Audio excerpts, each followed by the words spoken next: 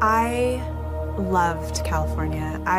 California, like, there was a point in my life where I was all about, I'm gonna get a tattoo that says California grown. Like, that is me. I used to love everything about it. Look at our weather outside today, sunny and 72. We're not having a hurricane. Diverse geography, talented and diverse population. Hollywood, the entertainment business, beautiful men and women. It's really got everything. I mean, it's a nation state. It had the 5th largest economy in the world. It has 4 of the top universities rated of the top 25 in the world. So it was very hard to destroy that inheritance. But we did. And how do you quantify that? The fact that 300,000 more people left the state than moved in light of California being such a wonderful place is unbelievable. People are leaving to go to places that are what once was known as hell, hot Texas or desert Nevada, that have become paradise in their mind. And we took paradise and turned it into hell.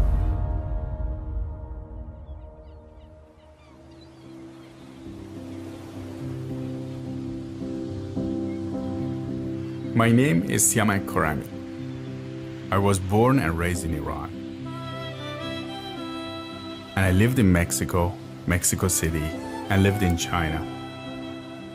But when I came to California, it was like paradise. It was safe, it was always sunny, you could surf all year, it was clean, it was spotless. There were also a ton of opportunities here. My entire family ended up moving here, and I built a technology company. And we finally made it. I really had the best time of my life here.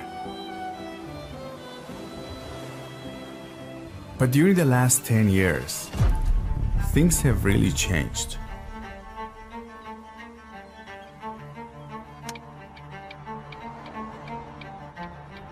I was in San Francisco.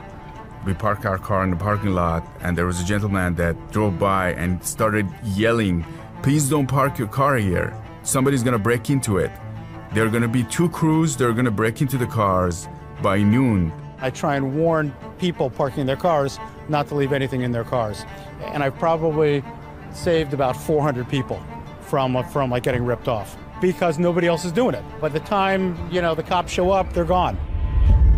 I went to dinner in LA to a really good restaurant in a good neighborhood. It was 9 o'clock, we were done with the dinner, and my friend told me, "Are you sure you're gonna walk to your car?" He said, "Where did you park?" I said, "A block away." He said, "Are you sure you're gonna walk to your car?" And I was shocked. I was like, I'm a grown-up man, and it's a block away. We're in a good neighborhood in LA. It's 9 p.m. Is it really getting that bad?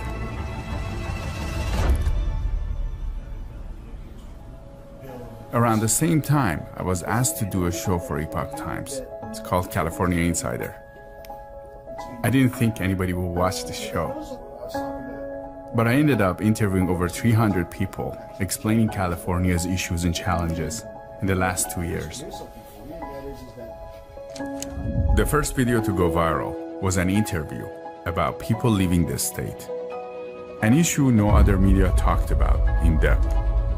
So I decided to fill the gap and started digging. This is the story.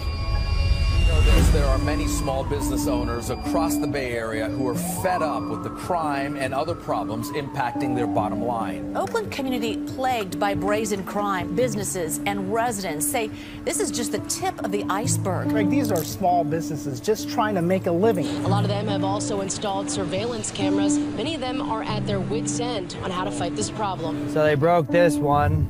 They've tried to break this one, they've broke this one, they broke this one, they broke this one. It's about $800 to replace the front door, and then they broke another window that cost about $1,500. So in 2 days, I had to pay $2,300 in windows. Since we put those signs up there, it actually seems no one's tried to break in since. So maybe it is working. You got a bike lock cut right there. Somebody's bike was there, right? Wow, perfect example. And this is a middle-class neighborhood, right? Yeah, yeah. Yeah. I had the opportunity to meet Derek, the owner of a local family-owned laundromat in Oakland, California. His store had been hit by a crime wave so severely that he had to leave the state for himself and his family's safety. As I continued listening to his story, I couldn't believe my ears. So you're looking at, you know, at least a couple $1,000s in damage, right? Here comes the second one. So this is one of the most egregious ones. They used a stolen truck to ram through the front of the store. This is almost 7 o'clock in the morning, as you can see. We're open. There's customers in there doing laundry. So there was $600 in the ATM. $32,000 in damage. Wow. Is what it cost for them to each make $150. These two guys, this was the only successful one at Lake Merritt. So I had about $1,000 in $5 bills right there. So this is 7 in the morning, they came in? Yes, they damaged the entire machine, all to get some of these quarters, right? I mean, everything left, you know, they leave it all open. My customers can't get change. It really affects the business in more ways than just stealing it, right? They just want free money and they have zero respect for anyone else's property. They know they're not gonna get in trouble. The penalties out here are nothing. It's all nonviolent crime. A lot of people aren't even reporting crimes anymore. Derek has been trying to get help from the police. All those videos that I have of these crimes, there's no way to even upload them. And they won't come get them. I left the thumb drive down at the laundromat for weeks. Right, there they are. Right here they come running out. You'll see the cop right there. He's like, oh, okay. There's a cop right there in the car. No effort. There's zero attempt these days because why? According to, you know, California leaders, that's not a violent crime. And I get it, they're busy. They have more important things to do. And property crime in California is not important to the politicians. You know, probably the best way I can put it is look at Karen Bass, mayor in Los Angeles. She said California was safe. Then her house was burglarized, 2 guns stolen, and suddenly she reversed and said, no, Los Angeles isn't safe. When it affects you personally, then your perspective changes. And unfortunately, we have legislators that seem so disconnected from what's actually happening in the state that they're naive or just out of touch with the reality. There is a philosophy that has been embraced by the California legislature that is criminals first, and that it's not fair to people to put them into custody and hold them accountable for their actions. It's as though the legislature doesn't understand the criminal justice system, and yet they feel free to tinker with it anyways. The final straw for Derek was when criminals came to his home. You feel vulnerable in your own home as well, right? I mean, this is the 5 p.m. on a Sunday. You can see up here, you can kind of see my truck right there. You can just see the tail end of it. And there goes my truck.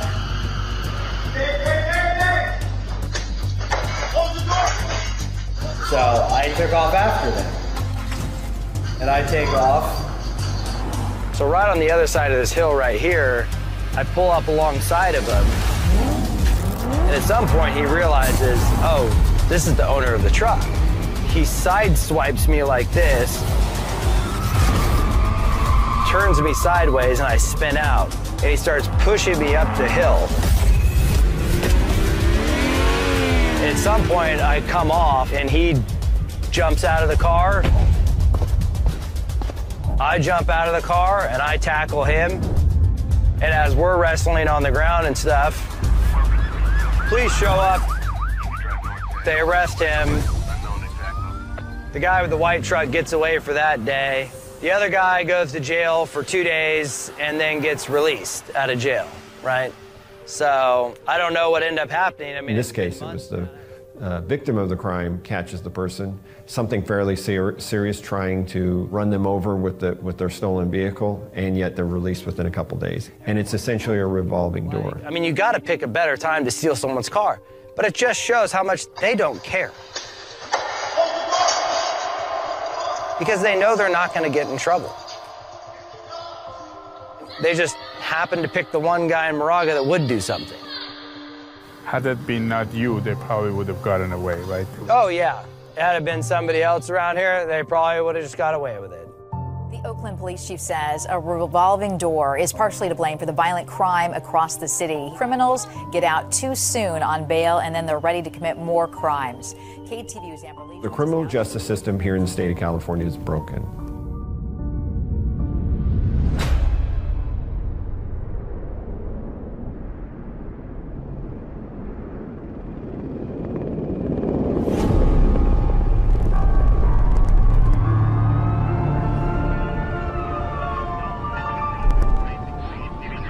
How safe do you feel walking on the streets of Los Angeles? From a scale of 1 to 10. I do feel safe. I would say a 10. I feel safe. In LA's history, the last 10 years, which is the safest, the decade on record. Crime dropped significantly. Shoplifting dropped significantly. We're safer than we were 20, 30 years ago. We're funding hundreds of millions to tackle the root causes of crime. That is the California way.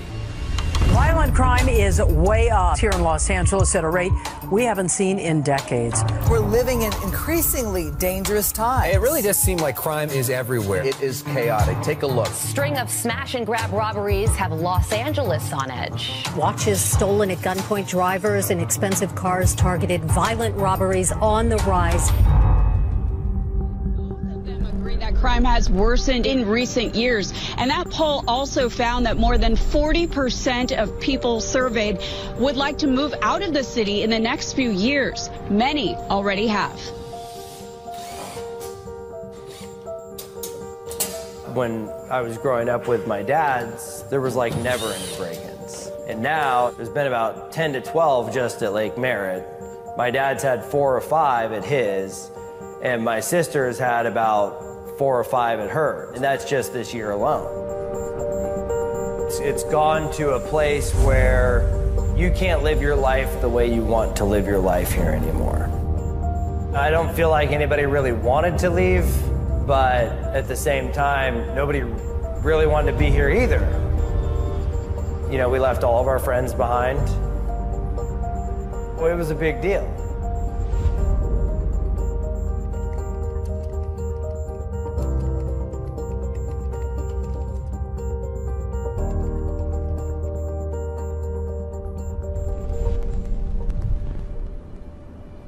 Derek's story left me wondering if I was in over my head.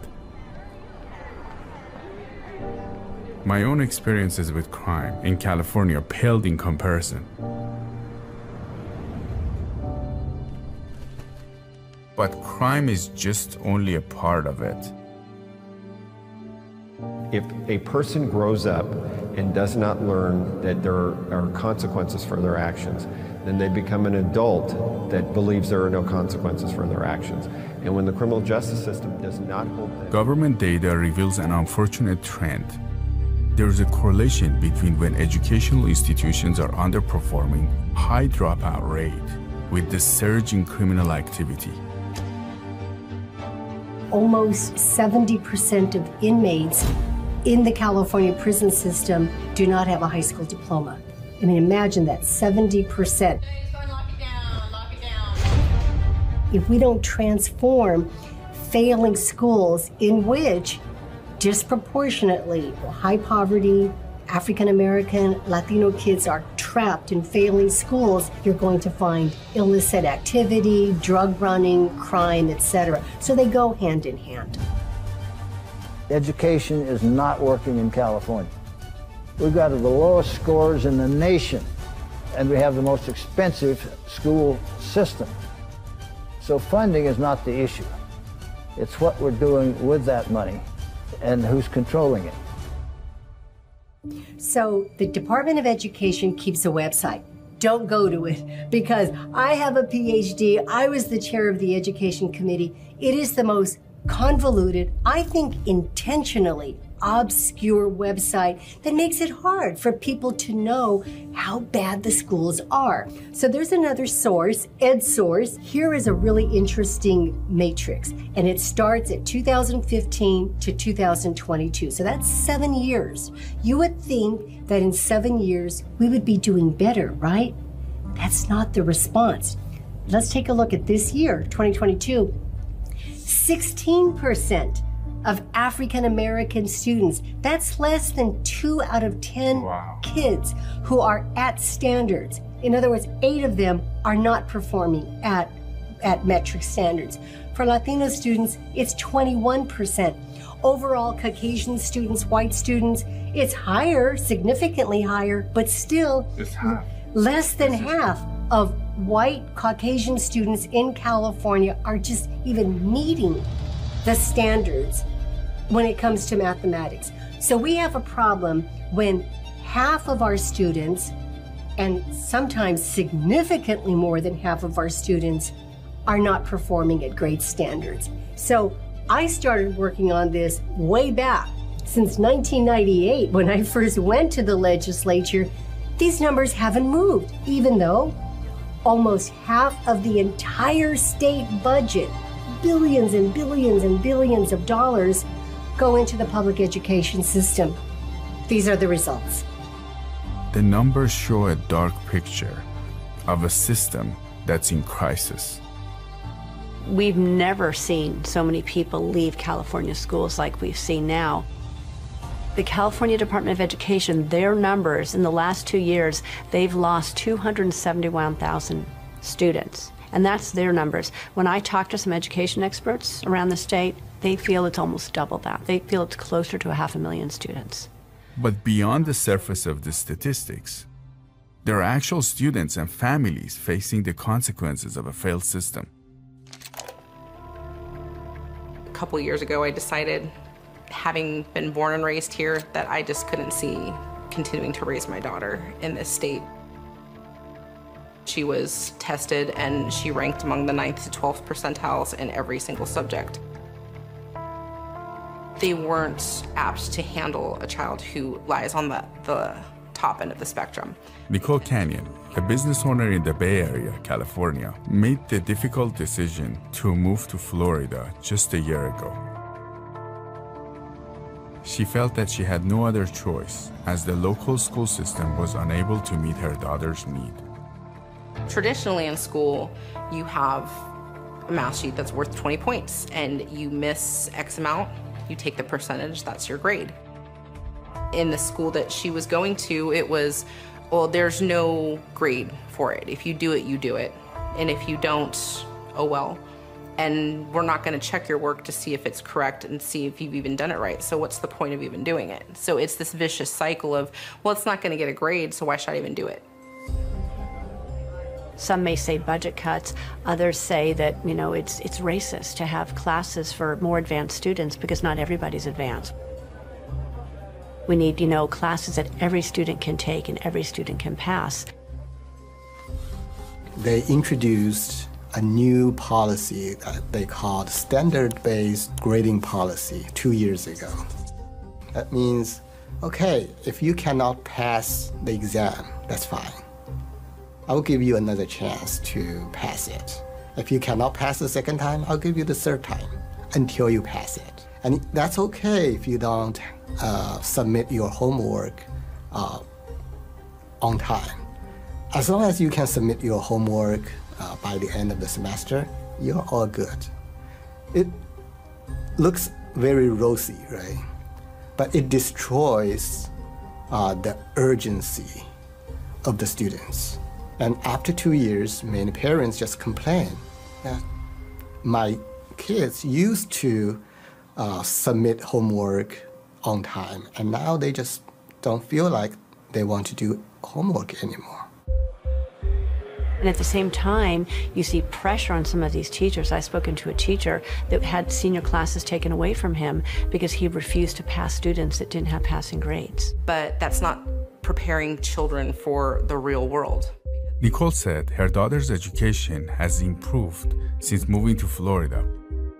But what's the consequence for California if more families are forced to make similar decisions? You wonder, who will build the bridges? Where will the engineers come from if we don't have the advanced classes? Some students are suited for advanced classes and some aren't, but I think it's important to have advanced classes, especially if we want to grow as a state or as a nation to compete.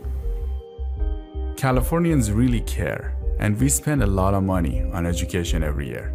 Almost $23,000 per student per year.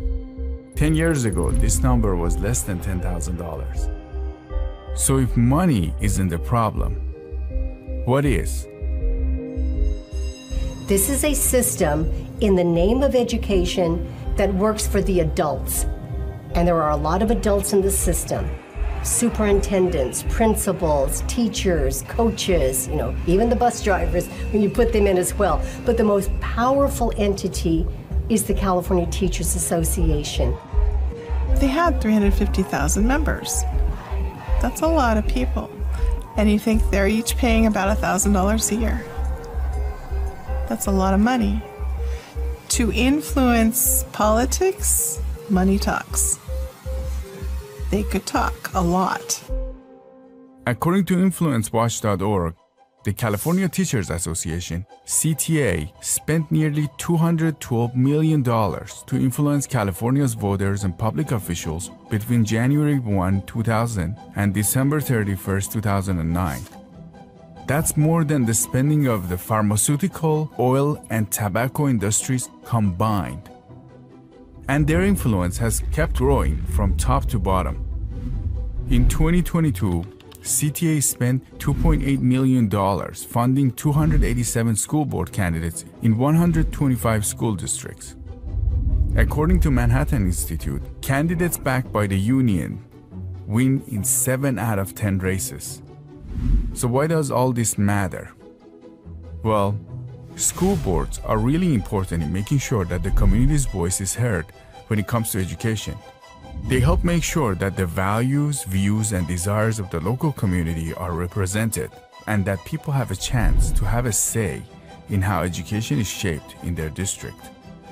The California Teachers Association, CTA, on the other hand, has a more narrow focus. They advocate for teachers. School boards hire and fire the superintendent, who acts like a CEO of each school district, and who in turn hires and fires the teachers and administrators, who in turn are protected by the unions. The unions in turn donate a lot of money to elect school board members who control their boss, the superintendent, who also has to carry out the policies that the state leaders impose. But these policies are in turn made by the state leaders, who get a lot of donations by the teacher unions. Do you see the picture? To me, it looks like what started out maybe with good intentions has become a power structure with our teachers caught right in the middle of it, and our kids are paying the price. Every time we have an interdistrict transfer, the district comes to fight. The parents come with a child, or sometimes with an attorney, or sometimes just a friend who speaks well, and the district sends somebody, sometimes an attorney, sometimes a superintendent, whomever they decide, and they each, 3-minute opening remarks, 2-minute closing remarks, and then the board asks questions.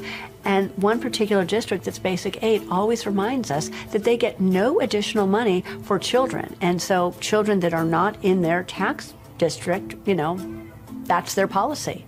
They basically tell us it's all about money and the children don't matter.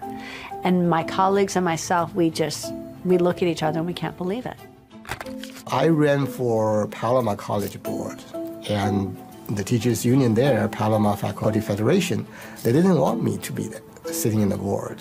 So they invested more than $65,000 to my opponent, and they recruited volunteers to campaign for her. So, and for regular citizen like me, we don't have this kind of resource consistently to compete with them. And they have the financial interest. So to me, it's a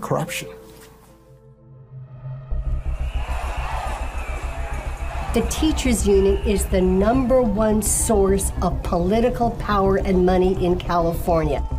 If you don't toe the union line, the CTA line, the teachers line, the party line, you're basically out of office.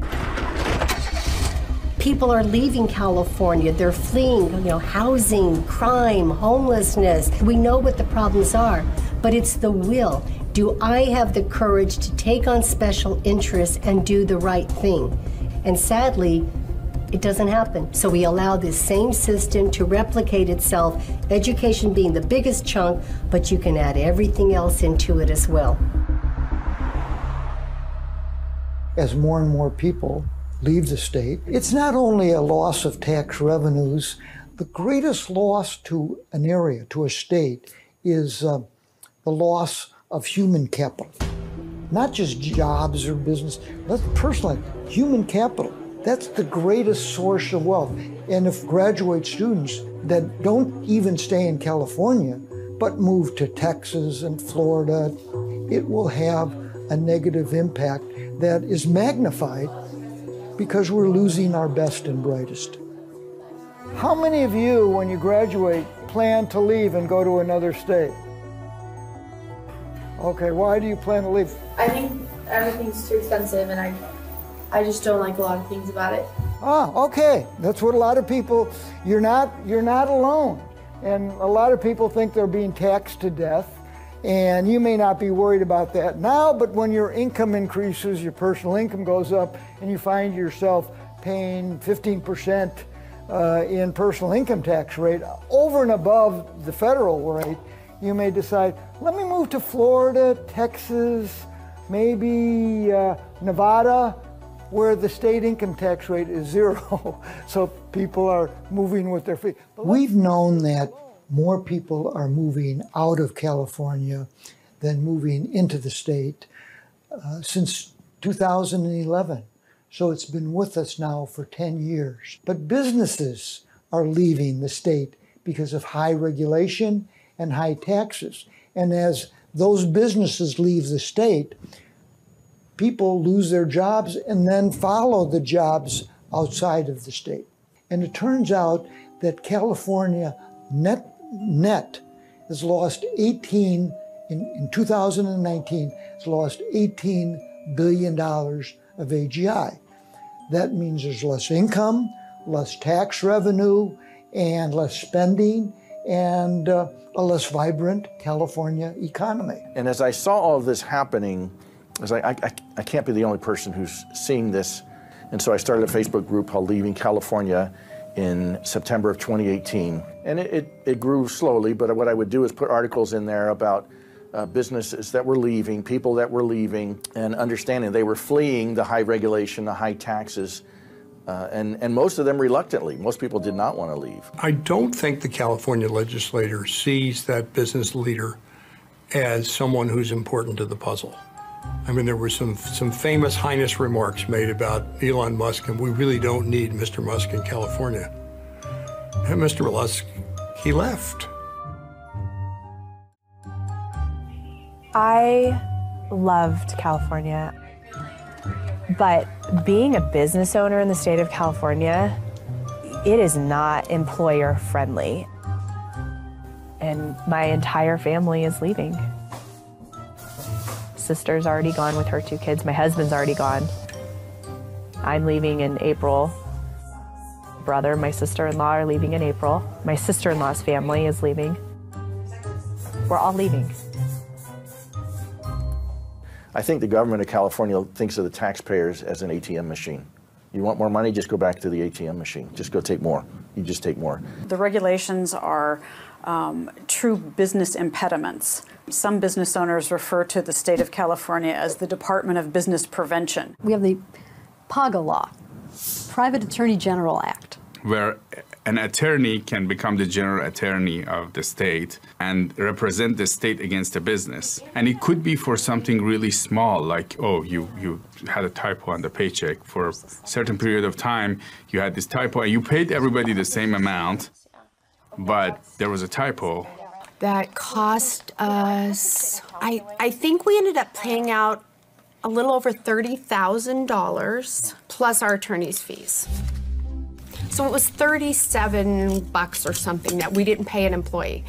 We didn't realize it, and he never said anything, and then a few months later, we got served with a PAGA claim. And $30,000 may not seem like a lot of money to some people, but to a small business, family business, that'll make or break you. Well, and I think our legal fees were almost equal to that. So, you know, out of pocket about $60,000. You can't make a mistake. Any lawyer can come along and file a lawsuit against any business for violating these different aspects of the labor code, which is something like 1,000 pages. Instead of having a law that allows businesses to cure the violation and go about their business, no, it's going to be a big shakedown from private attorneys who say, I'm going to file this unless you settle with me. And this is particularly rough on small businesses. You know, it's all starting to come back. So he was a current employee when he filed, so he was not an ex-employee. So we were in the middle of closing the facility where he worked. We had to keep him employed because we can't retaliate. And so he basically became, I can do whatever I want because they can't do anything. So, you know, we're trying to take care of people with special needs. We're trying to operate a business. We've got a PAGA claim, and we've got an employee that is out of control, and there's nothing we can do. So that's one example of how the PAGA law creates an unfriendly business climate. And there are lawyers who make a really good living finding these little details and looking for ways to shake down businesses for settlements. Once they open a PAGA claim, they look for a laundry list of things wrong, because the more things they can find wrong with an employer, the more money they can get. You know, I had one employee from Texas calling me. He's like, you need to pay me my money or I'm gonna sue you too. And it was like, I don't owe you any money. You know, I mean, it's like, pay you what money? I mean, if we underpay someone by $30, they should be required first to go to their employer and figure it out with their employer. If you notice that you have a discrepancy on your paycheck, or if there's something that you don't understand, you should immediately be able to go. That should be the first step of period. All of the paperwork, dealing with the attorney, sending in all the information while we still have a business to operate with no secretary, no administrative help, was very difficult. At one point, we employed almost 50 Californians and had 25 beds to serve people with developmental disabilities.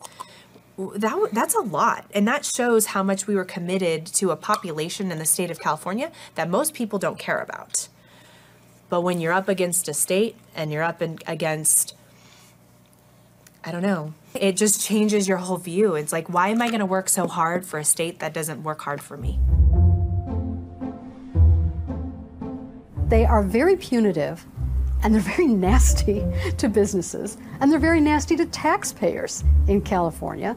And the general sense is that California treats businesses like criminals and taxpayers like organ donors.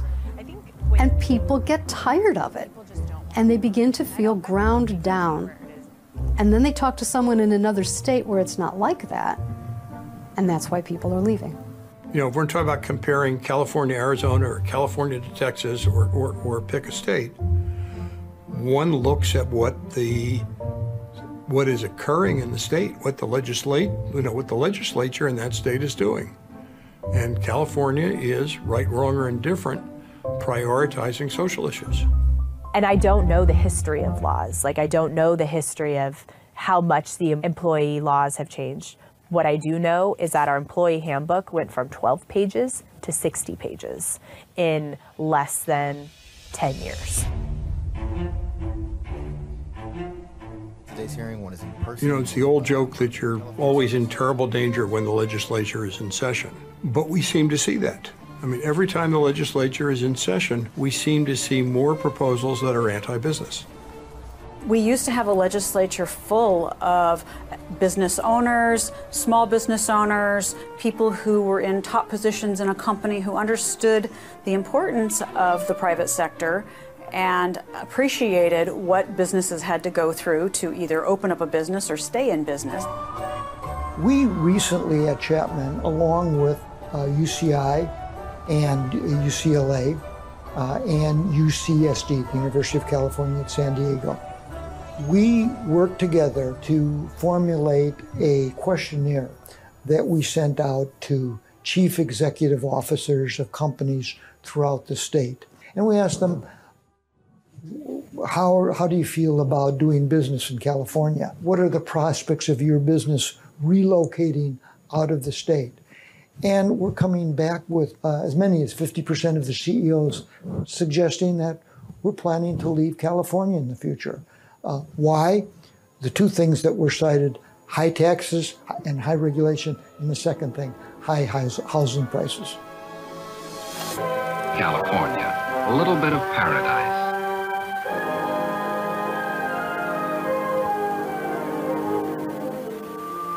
Beautiful. Productive. Exciting. Growing. Many influences have joined together to mold the California we know today. What is this California way of life? After World War II, California was still a relatively new state, and so the 40s were a period of building, working together to build something. The 50s was enjoying middle-class America, and people in California were harmoniously working together in a new state, new way of life, single-family homes and single-family neighborhoods. You had opportunity. Here the residents lead happier lives, healthier lives that directly benefit for home and industries where they work. When my grandparents were starting their family, my grandmother was a stay-at-home mom, and my grandfather did not have a full college education. And he drove around Los Angeles delivering bread, and that was his job. And they were able to make life work such that they were able to purchase a home. It wasn't handed to them. They had to want it and plan to own a home, but it was within reach for them. It was possible, it was on the table, and it was absolutely a normative option for people in their same situation.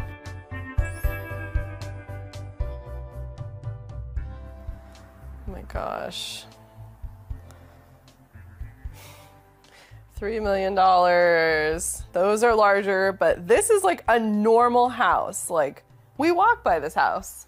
$1.2 million. Even though we're working hard, even though we're trying our best, we'll never be able to achieve the life that our parents achieved or our grandparents achieved. So that's where the homes are. The housing market is outpacing even my ardent savings efforts. I think it makes people feel discouraged, and it makes people feel like the environment around them isn't the fertile soil it once was to create a great life for themselves and for their children and grandchildren.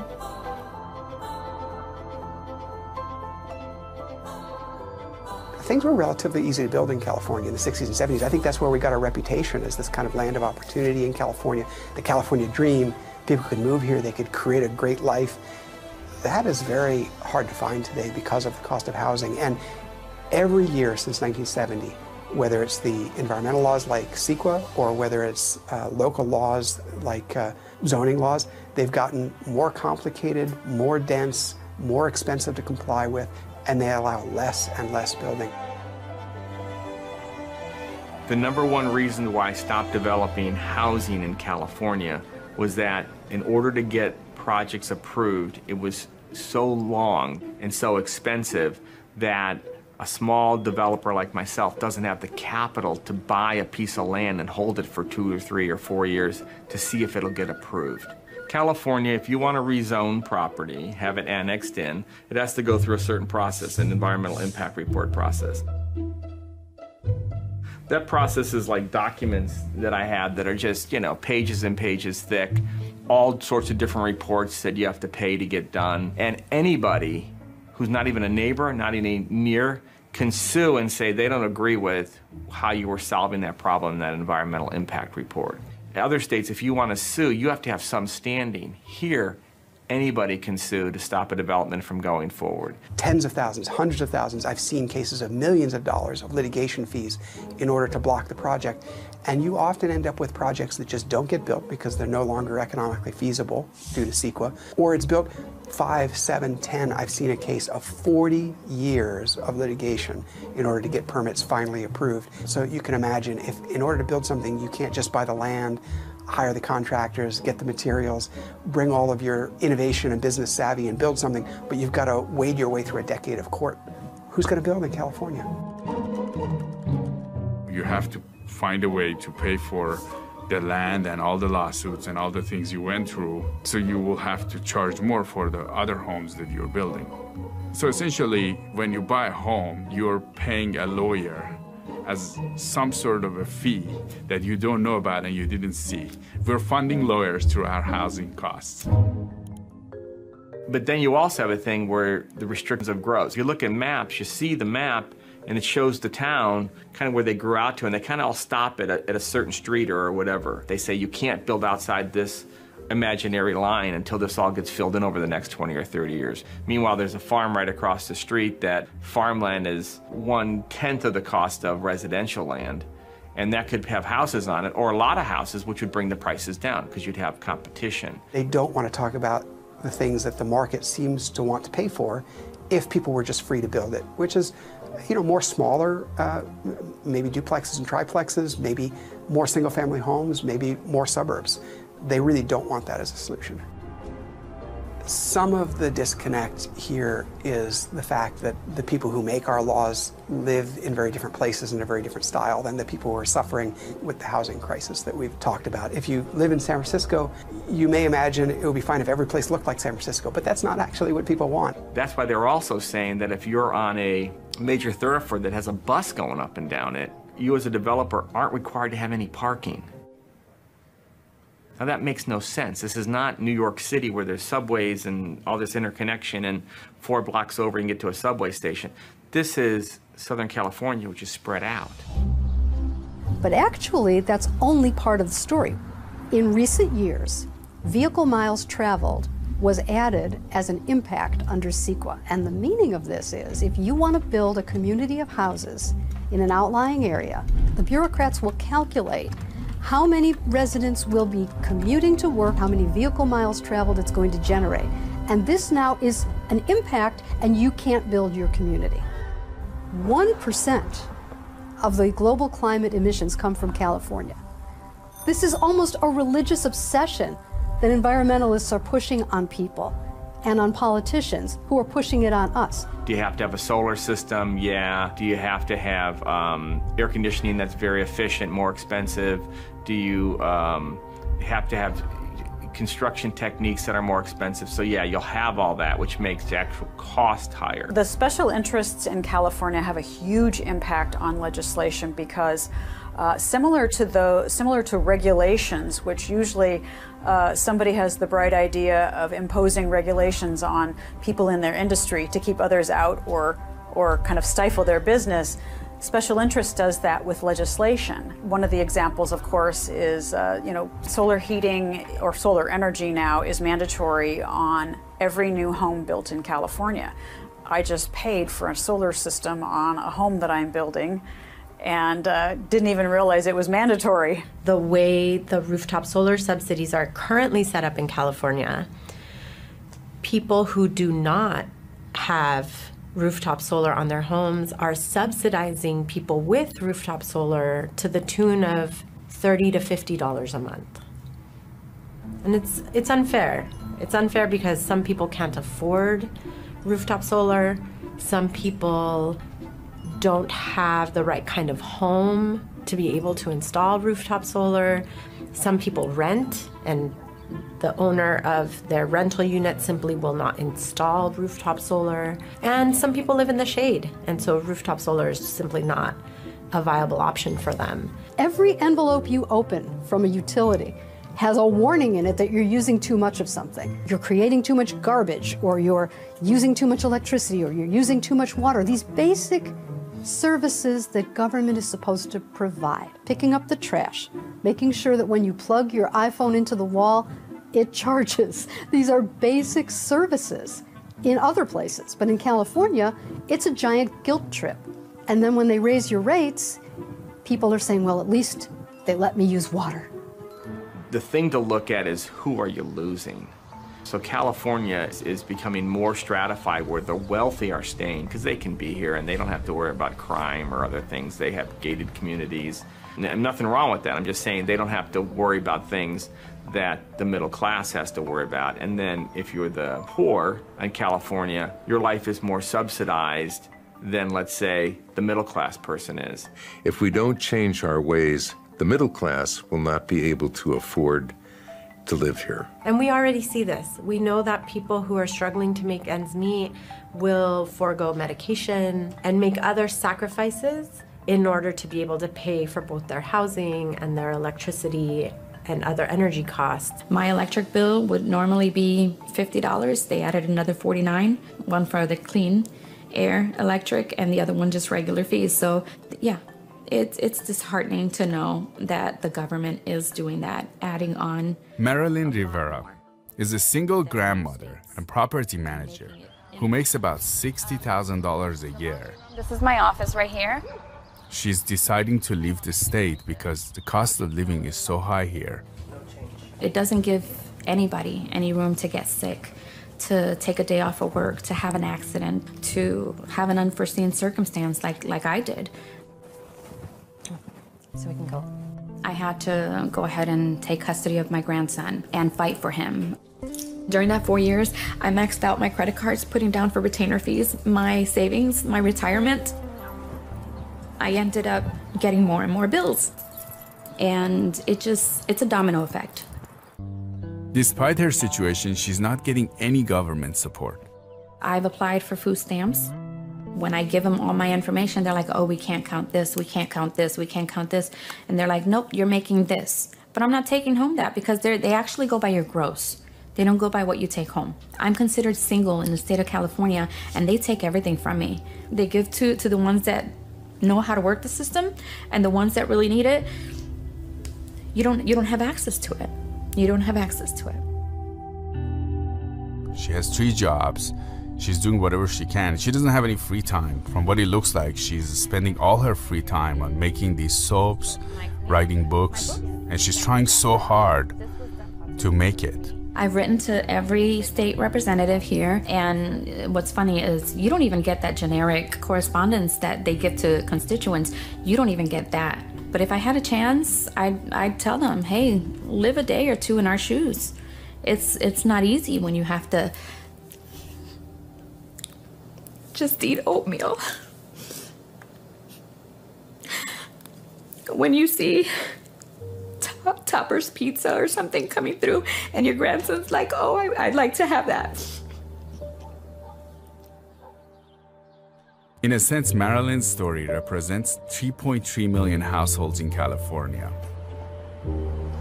That's about 25% of households in California that have no cushion for any expense that's unforeseen.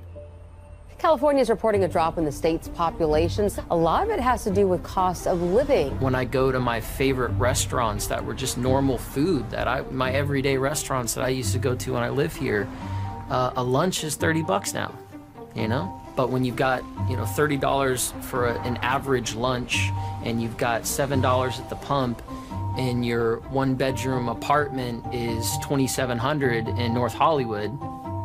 So let's take a normal community that's say Fresno County or Kings County or Tulare County where I live.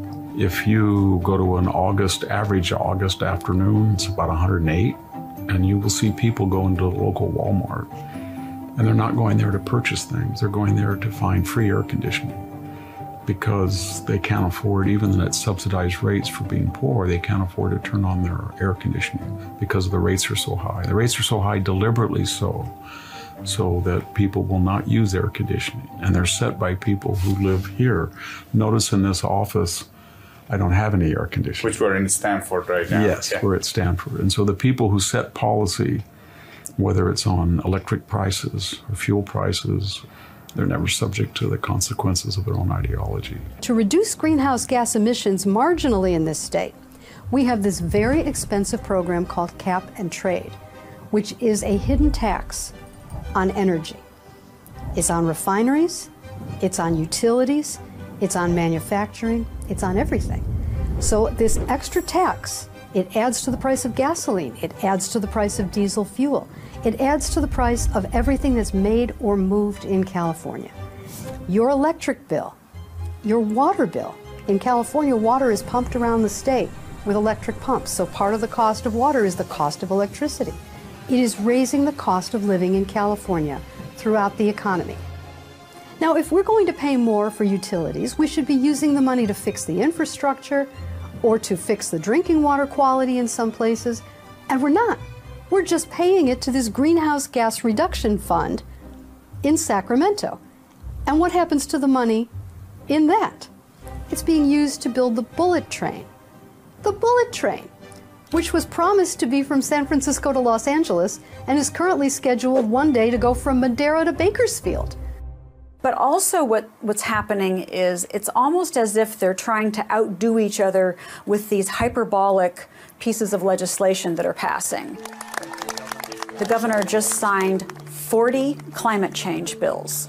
40 climate change bills. And frankly, we are the cleanest state in the entire country. There's no other jurisdiction in the world that's doing what the state of California is doing. Gas mowers will one day be a thing of the past. A revolutionary plan that would ban the sale of new gas-powered vehicles. Ban on gas stoves. Banning new gas leaf blowers. Gas water heaters, along with ending the sales of all gas furnaces by the year 2030. And so they're always going to worry about some guy who's Mexican-American down in Mendota who's driving a 1981 diesel pickup. And they're going to say, you know what?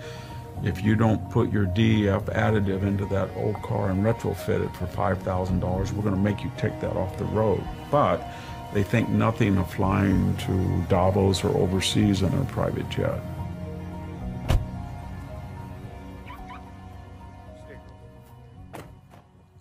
Hey, how's it going? Lori, Siamak, nice meeting you. Lori. Nice meeting Nice you. to meet you, Jim, Siamak. very nice It's a meeting pleasure. you. Yeah, it's great to What do meet you think of the Georgetown Divide? It's awesome. It's great. It's a very beautiful place. Beautiful place. We moved the first part of August of last year, so we've been gone just a little over a year. You know, we were living here in Georgetown on the Georgetown Divide, and it's all timber, it's all trees. We just got a note one day, said, we're canceling you, and they give you a number for the California Fair Plan. It's your only option.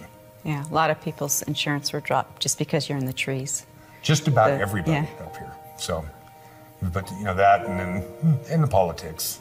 One of the things that I realized working on this documentary is that when we think about politics, to the little people, politics is their problems. Can you solve my problem?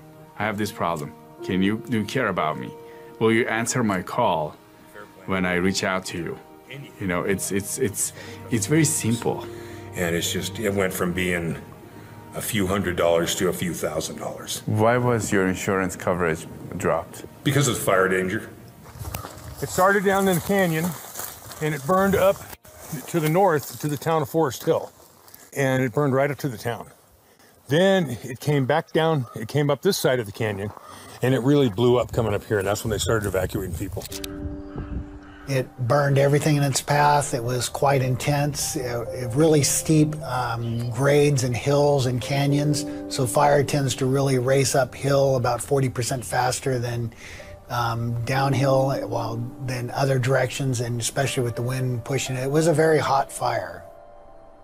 Since there hadn't been a significant fire in that area for many, many years, it burned much more intensely because the fuel was available, and it burned everything in its path. And we've had environmental policies for decades, federal and state, that say don't clean up the forest and the wildlands. Just let it grow. Don't clean it up, just leave it be.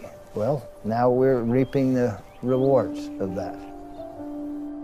So by overprotecting the forest and the wildlands, we've harmed them. The fuel has grown out of control.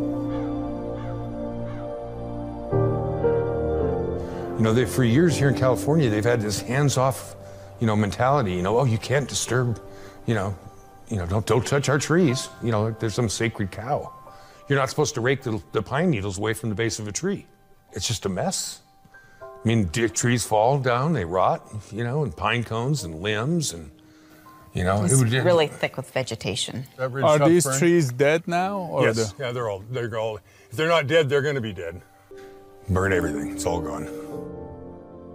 They predicted that it was gonna burn to the northwest, which was us. It was gonna take us out. The house, a quarter mile from us, they were evacuated.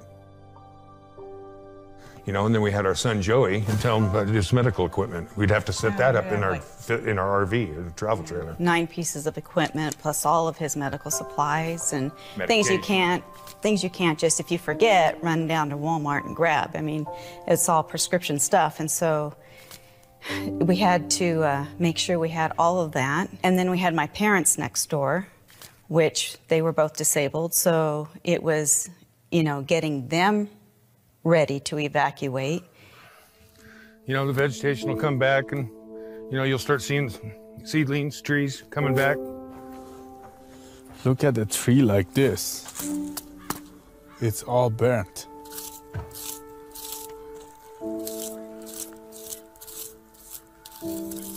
Wow, this is very sad to see this, even inside. In geologic time, or even the forest time, 15, 20 years is not much. In our lifetime, 15, 20 years is a long time.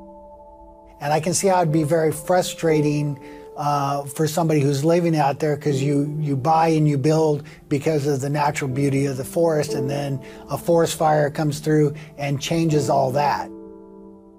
It's heartbreaking, because we're here to protect and serve, and that is a failure point that for some reason we weren't able to do what we needed to do to protect those people there. You can get into a long list of, okay, they didn't do enough work themselves, or they built in the wrong place, but as a firefighter, I still see that as a point of failure on our part. My hometown is Santa Cruz, California. Oh, okay. And she was born in the Bay Area, lived in a town called Woodside. Okay. And she came up here, she had family friends up here. What if you were in charge of this whole thing in the state? They told you can't fix this problem. What would you do? Probably jump off that bridge you were talking about earlier. No, I don't have all the answers. And, I'm just, a blue-collar guy here in, Georgetown, now in Nevada. But it's Gavin Newsom signed a bill or declaration or a decree. No new internal combustion vehicles are going to be sold in the state of California as of 2035. And they're telling us now that to turn a swamp cooler and the air conditioner off, because they don't, the grid doesn't have the power. Or they shut the power off, and then, most people will turn their generator on. But if they outlaw the sale of generators, they aren't going to be able to do that for power. Did you guys have that issue happen? Did you ever lose power here? Oh yeah, all the time. Yeah. When the wind blows, they shut the power off. When it snows, the power goes out. In the summertime, if it's high fire season, they shut the power off. But we had a swamp cooler. Well, the only way you can run a swamp cooler is you got to have water and you have to have electricity. And you get up here and it's 105 degrees in the summertime and you can't have the swamp cooler on. It gets pretty miserable in the house, especially in the evening when you're going to try to go to sleep. Yeah, and a lot of people up here are getting whole house generators. I mean, everybody's got a generator up here. You have to, because the power's off constantly. Was it like this 5 years ago, 10 years ago? No. These people are not political. It seems like the state and the leaders are in such a kind of elitist, disconnected place. They're trying to solve different kinds of problems that average Californians don't have. So what do you miss about this place? The trees, ironically. The shade, the trees. I mean, it's beautiful here. Especially if you go up in the high country. You get up there and there's less trees. It's more, there's more granite. And, California's the most beautiful state in the Union. But it's just that the way they're governing is just ruined it for me.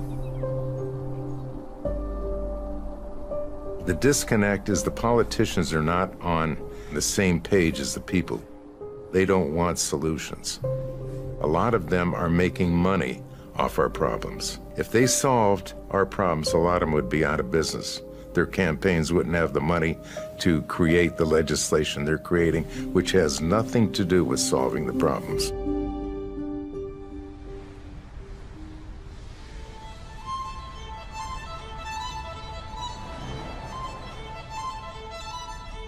It was hard to wrap my head around some of the things I learned throughout this journey. But then at other times, you kind of just don't want to understand it, even though it's right in front of you. There's people that are making their careers feeding off of the homeless. You look at the nonprofits, the 501c3, that's a whole shadowy world of organizations with CEOs making $800,000 a year, managers, directors pulling in $200,000 plus. But that is just a tiny slice of the big picture here. Remember, you spend $6.5 billion over 10 years only to see your problem double in size. Didn't go to help the homeless for sure. Where'd the money go? There was a measure in LA that passed 7 years ago in 2016, and they were supposed to build 10,000 homes to house 20,000 homeless people. And each home was supposed to cost $120,000. Up to today, each home is 5 times the original budgeted cost, and they've only built like 1,000, 1,100 homes. But if it takes 10 years, 15 years to house these people, by that time, those people may not even be alive. There's people that are trying to sell it like it's an affordable housing crisis. Not at all. If you're smoking meth 24/7, rent could be a nickel a month and you couldn't afford it. And they're completely failing to look at the real reasons why the majority of people we see are on the streets. It's almost like it's taboo to say that it's drugs or mental illness.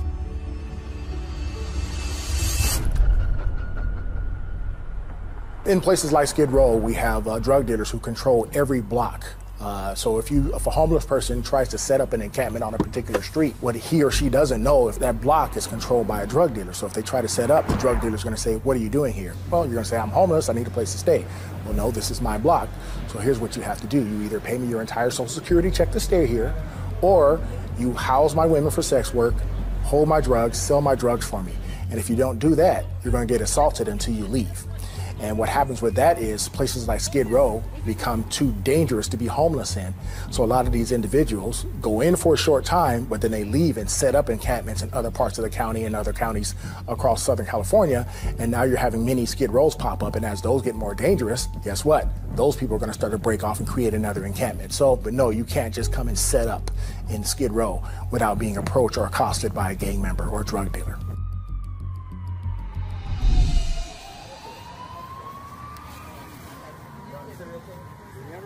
So I went to talk to an expert, somebody that has been working on the ground on the homeless issue. Sorry about that. His name is Zach Southall. You like white socks or black socks? He's so close to the ground. They're all the small ones. But I got those ones and I got these cool Hilfiger ones too. Day in and day out, he's going out there helping the homeless people. He's building relationships with them. He's trying to find out why they ended up in this situation, get to their heart and help them. And he doesn't get a penny from the state government. So chicken and pasta? It's pretty good. We just picked it up from the kitchen. Would you like a water? Like that. Got like a, oh, here's a fork and knife and stuff too. I'm Zach, by the way. But like what happens is if we come too late, everybody gets really high and then nobody knows who I am, and it's like kind of a, it's kind of a useless endeavor to be here if I can't make connections and forge relationships. You know what I mean? That's what the food's about, you know? Like I'm not just trying to feed people. I really want to get them off the street. So if I can't do that unless we have a meaningful conversation, and unfortunately, you know, I can't have a meaningful conversation with someone who's super high, like that girl at the bench, you know, unfortunately, who I've talked to before, but right now she's just She's just on a bender right now, so she can hardly even do anything, which is sad. The majority of the people that I work with the homeless, you know, they're dealing with some kind of trauma, heartbreak. It's a depth, it's an issue, it's a heart issue. It's not this surfacey, oh, let's just get him off this drug and he'll be fine. It won't work. It's kind of like it's the merry-go-round system again. He'll be clean for a little bit and then he'll fall right back into it. It's just like you didn't address the root cause of the issue. And that's what I think that our focus has been and continues to be, getting to that root cause. What is that? That's the only way that works, is to get to that. And that's so tough. That's so tough. That requires investment in people that government's not ready to make, and they're not good at, frankly. Hey, Bree. How you doing? You already got some lunch? Oh, you got hooked up. You got the donuts and everything, too, huh? No way, dude. That's rad. How did you sneak by me? I didn't even see you. Oh, I was? Oh, I'm sorry. I didn't say hi. Is everything going okay? Well, do you have my number still? Because I wanted to, you know, I want to help whenever you're ready. Oh, okay. So you have it? Yeah. All right. Is there anything else I can get for you? I mean, is there anything else I can do? Right now, I'm pretty good, I think. Okay, cool. I have pretty much everything I need. All right, I got a couple gift cards, like Starbucks, and Starbucks is dope, right? I mean, the coffee, or I have, I have Subway, too. Do you like Subway? I'm really big fan of Subway. Okay, then I'm going to give you the Starbucks card. Is that cool? Yeah. Let me see. Do you need a bus pass or anything? I was just about to ask if you... Perfect. I brought this for you because I never have bus passes, and I have one right now. I got a 30-day. That way you can get to where you need to go. All right. So you got to come see me one of these days. We're having real conversation that's leading to real relationship being developed, and people will actually tell you what's going on, you know, and they'll actually tell you what happened. You'll get the real story. Then next week they see you again. Next week they see you again. Next week they see you again. And eventually they're going to trust you. And then when they're ready for a change, guess who they're going to call? Guess who they're going to trust with that? You. Would you guys like some lunch? Are you hungry at all? It's chicken pasta. I think there is a very prevalent thought process for most Americans, I think, when they look at homelessness and they look at a homeless person, they think that person made some bad decisions that led them to this, and they kind of deserve what they got. How long have you been here in homeless? I've been homeless for about maybe 15 years or more. I've been trying to get off the streets. It's just even doctor recommended, it's not good for me to go into a shelter. There's a lot of people that you would be surprised by their stories. You know, you would, and if you walked a mile in their shoes, would you make it? Would you even get to where they're at, or would you have fallen apart?